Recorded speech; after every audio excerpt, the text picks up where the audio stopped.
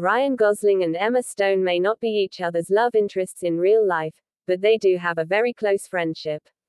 Gosling and Stone met during the audition for 2011's Crazy, Stupid, Love. The film follows Jacob Palmer, Gosling, as he teaches new friend Cal Weaver, Steve Carell, while also unknowingly dating his daughter Hannah Weaver, Stone. The duo formed a close bond during their time on set, and ultimately teamed up once again for 2013's Gangster Squad and 2016's La La Land, which earned Stone a Best Actress award at the 2017 Oscars. In September 2018, Stone gushed about her friendship with Gosling and how he will always hold a special place in her heart. "I can't even imagine what my life would be without Ryan," she explained during a Q&A at the 45th Annual Telluride Film Festival at the time.